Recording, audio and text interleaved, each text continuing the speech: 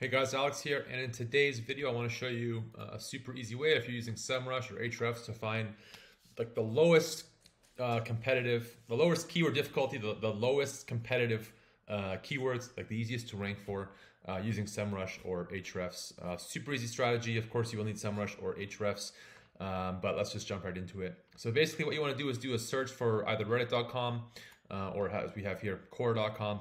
Right off the bat, if you have no idea what to write about, if you have no idea how to find a niche or choose a niche, you can just sort by keyword difficulty, right? Both Ahrefs and Reddit have this, and you can just really just start. That's a little bit weird, but you can really just start going through these keywords and pulling out niches based on anything that is relevant or interesting to you, right? And you can do the same here, sorted by keyword difficulty 0. And you would just go through, find keyword ideas just basically based off this. You can export it to chat, you can export it to a spreadsheet, have GPT organize it into topics. But from here, you can just start your keyword research if you're starting from completely scratch, just to find something to start creating content around to build a website about.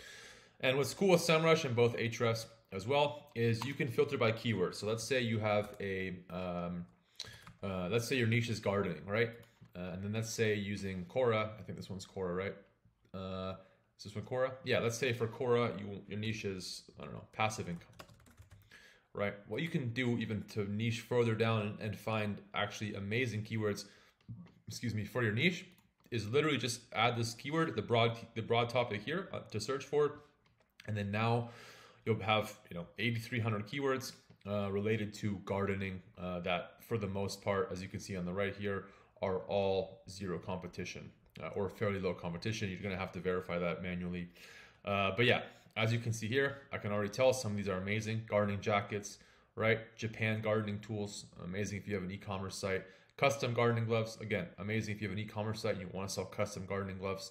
And you can export the list and just keep going, right? Bulk gardening gloves, amazing if you have an e-commerce site. Warm gardening gloves, a lot of gardening gloves here. That's a great niche, you guys. Maybe I'll start a gardening glove site. But so many of these are going to be relevant and easy to create content around. And you can just, as you can see here, there's dozens of keywords related to gardening, super low competition, barely any work involved to find these keywords. No manual research, just sorting on for the Reddit and looking at the low competition sites. From here, right, you could click through. You can find competitors. Businesses that are ranking for this keyword, and then export all of their keywords to just keep building a bigger and bigger list of low competition keywords for your site. And it's the same with Quora, right? If you have a website about not even passive income, but just how to make money, passive income is going to be a subcategory of that. And from there, you can just scroll through and like a lot of these are pretty awesome, right? Passive income while traveling, software developer, passive income, right? Passive income for life coaches. Amazing ideas. And again, from here, you could click through to a keyword. And if SEMRush or Ahrefs has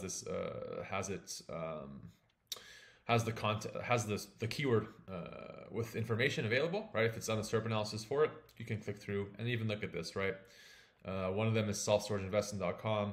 Has barely any backlinks. The authority of the site is not great. And there's even some up here, right? Pinnacle Property Storage and Real Estate.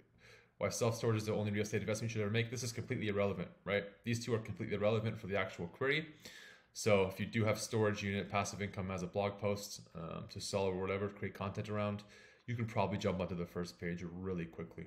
That's all I have for you guys. I'm going to make a video about how to do this for free right after this.